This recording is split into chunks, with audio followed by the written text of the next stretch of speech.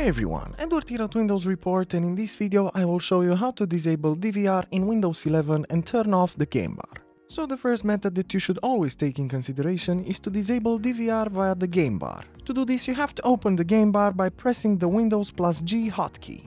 Now the next step is to simply click on the gear icon in the top part of the screen, which represents the settings icon. In the settings window, make sure to click on capturing on the left pane, and afterwards make sure to deselect the option that says record in the background while I'm playing the game. So this box should be empty. Now you can simply restart your PC for the effects to take place.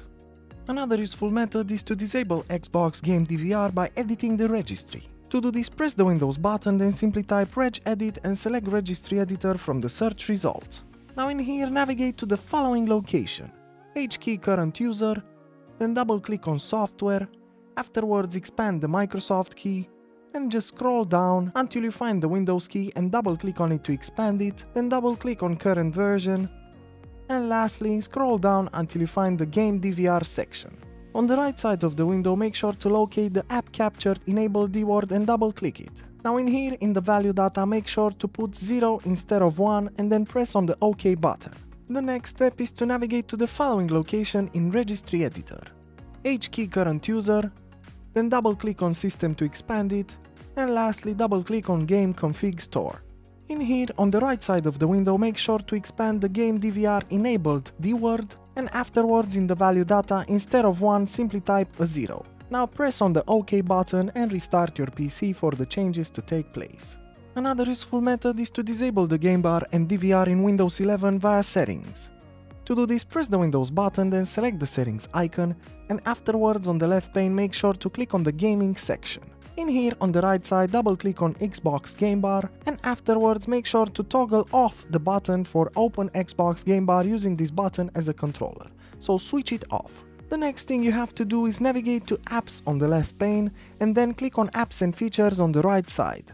In here, under App List, you have a search box which you can click on and simply type Game. Now search for Xbox Game Bar, and then on the right side click on the ellipsis and select Advanced Options.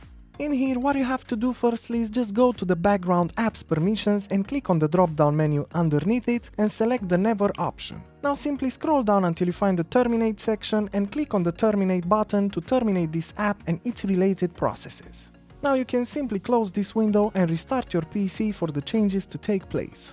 And lastly, another useful method is to remove the game bar from Windows 11. To do this, right-click the Windows button and then select the Windows Terminal as an administrator option. Now in the command prompt, simply copy-paste the following command from the description below and then press Enter. The last thing you have to do is simply wait for the uninstall process to finish before closing Windows Terminal. And you can restart your PC and check if the changes were made.